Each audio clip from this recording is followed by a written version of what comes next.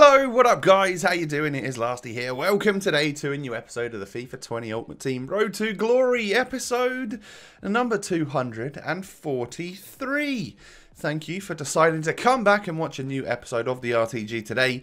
It's Monday, so I hope you're all chilling. I hope you've all not got too much of a weekend league hangover.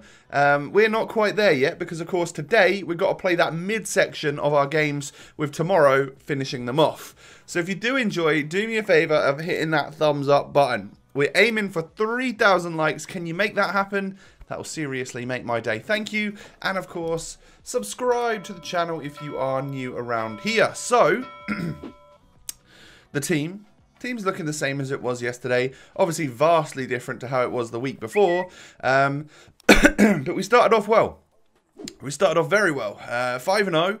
And moving on into this. So this was Saturday afternoon gameplay, right? So this was my first time playing since I went 5-0 on the Friday. And we come up against Red Kovacic, Red Wan-Bissaka, Red Kyle Walker, but he obviously isn't a Tots. And then just like a, I don't know, like an average team. Really wasn't that special. But you know what first games of the day are like, right? You kind of start off a little bit rusty. You haven't been on the sticks for a few hours, and it's I don't know. Maybe some things don't necessarily go right. A few things go wrong. Things out of your favour. Things out of your control. And that's how it's going to be. So a 0-0 first half. This guy then pushes for it in the second half, like early doors. Gets inside with Mane. Knocks it into Icardi. Just, again, bad positioning from me and David Luiz. I think I drag him over more than anyone, and there's always a gap for, like, if they play it across my goal, there's always a gap for a striker to turn and finesse shot, which is that gap that I always look for when I'm attacking, which hardly ever happens. But of course we made it happen there. We scooped round with Neymar to make this one 1-1, you know, so we didn't let him stay in the lead for too long. But Icardi knocks it through to Mane here. Mane's just knocked it across, and, you know, thank God we've been able to defend that one. Got it away safely. Icardi, though, plays it through to Mane. I mean, maybe my defender should kind of be getting that. I don't know. Maybe it was fine for that one to go through. But either way, a little bit frustrating to concede that goal. And then, of course, as Lasty does, he throws the kitchen sink at him, and that's either going to go one way. I'm going to either equalise on you, or I'm going to go another goal down. And that's what happened. But Neymar does knock it into Ryan Kent. We hit the bar. Pretty much sums up my abilities in this very first game. I think, do we score from this, though? No, I don't think we do. I think we end up getting a half chance, and the goalie saves it. Yeah. So it just wasn't really my game. You won't believe this.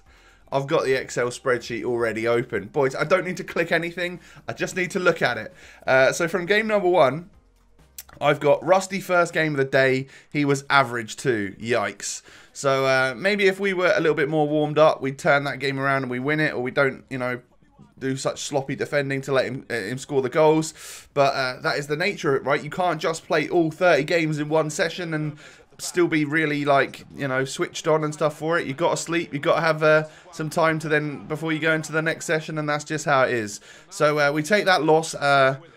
We take that loss and just move on and almost class that as like our warm-up game. You know, we're going to take losses throughout the weekend league. Who really cares, to be honest? Let's just go into the next game. So we go 1-0 up, and it is Atal to score the goal. Douglas Costa then sort of ends up losing the ball, but we luckily get it back with Jordan Henderson. Knock this one through to Douglas Costa again, and a solid finish from the Brazilian.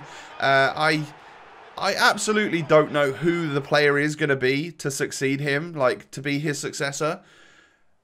Because him and Neymar up top are just like exactly what I'm looking for. Pacey, agile, 5-star players. Like, what more can you really ask for? Unless there's some cool Tots player that really does fit the bill, I just don't see my strike force really changing.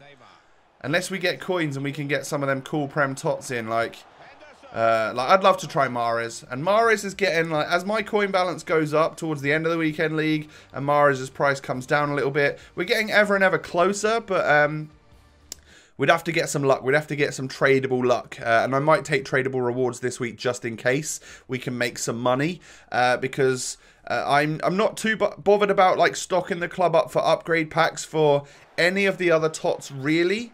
until maybe Ultimate Tots, and then even that at that point, like, that's players from all leagues. So so it's not really like we wouldn't get league specific upgrade packs, would we? At that point, I just want to get a guaranteed Ultimate Tots in a pack.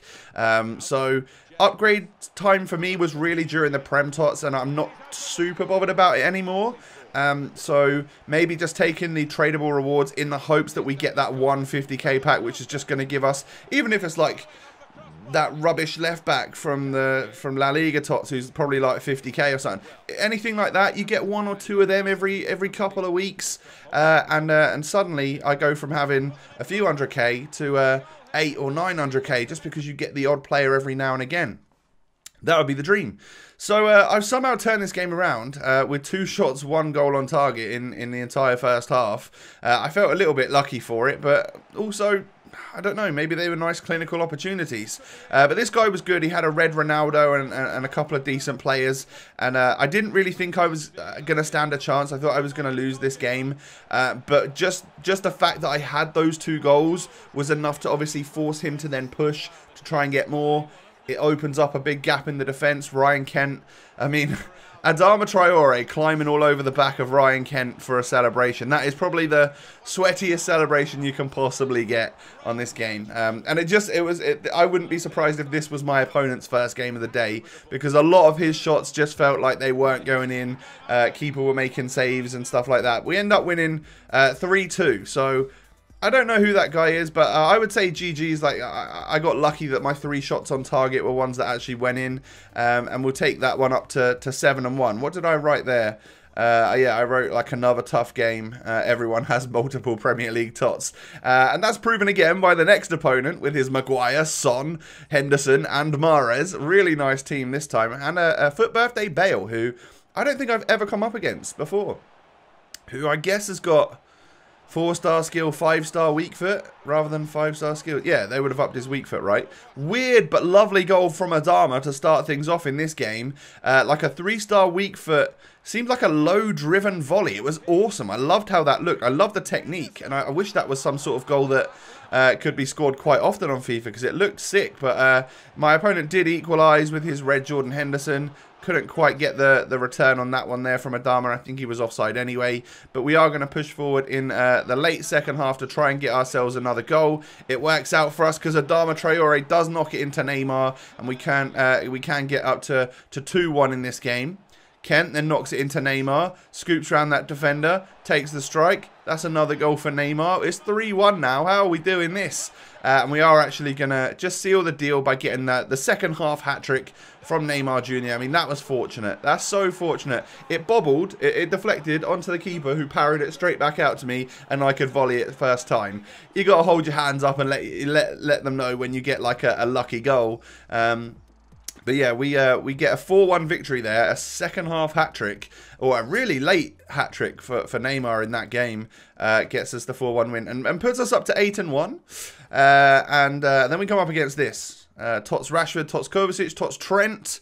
And it's actually not Tots Wan-Bissaka at centre-back. It's the ones to watch one. I thought for the whole of this game that it was the Tots one. But it's Mane. It's this Mane, which still... He was like a really early in form, I'm pretty sure, and he still really troubles me. It is his Kovacic that scores the goal to go 1-0 up, though, which is odd considering he's got really poor shooting. But he was in the right spot at the right time. Of course, he didn't need to do much. I've tried to move my goalkeeper in the correct direction there, and I've moved him totally in the wrong direction and left a completely empty net for Marcus Rashford to tap it into. So we're 2-0 down at half-time, and I feel like I'm getting kind of battered or just like toyed with by someone who's a much better player than me, and I think that was the case. What have I written for this one? Oh, I've written absolutely battered by a better opponent. So that's my reaction to this game. Like, I was 3-0 down just at the start of the second half. But I decided not to quit just because, you know, a lot of you said, you know, try not to quit, Tom. So we'll give it a go and hopefully maybe just learn something. Maybe we learn a little trick about defending against someone good like this. Or maybe he just continues to score goals and I'm 4-0 down. But we do end up getting a goal, I think. Kent knocks it over to Neymar, who volleys it first time. And we get really lucky again that De Gea, I think it was, couldn't save it. And we do get the goal. He was a 5 at the back guy and he did play like that the whole game. game, but I guess he had his wing backs on like get forward or something because it was like over Mars and stuff. And it was a really good technique, so I would say GG's to that one. I know I had more shots than him, but it really didn't reflect the game. The scoreline really reflected the game. I got battered, to be honest. And then I come up against this. Red Son, Red Allison, Team of the Season, Henderson, and who else did he have? Eusebio, Pele, was it? All sorts of crazy players. It was 0-0 at half-time. Pretty boring game, to be honest. Second half then starts with me losing the ball there with Henderson, or I feel like maybe I should have come away with that ball, but he 1-2s it back from Pele and Eusebio. Eusebio is the one to just obviously shoot that with no AI block going to be happening there. It was too free, too open, and he was able to get himself a goal to go 1-0 up. I then stupidly give away a penalty because I thought that that shot was going to be a definite goal, and he is going to step up with Neymar. I think I stay down the middle, yeah, and he just goes to the right. So a solid penalty from him, and a 2-0 scoreline with not long left. So, of course, I had to throw the kitchen sink at him, and that is what we do. I brought Ndidi on, I brought Grimaldo on, I brought Kent on. Neymar knocks it through to Ryan Kent, and he is able to get the goal. 82nd minute.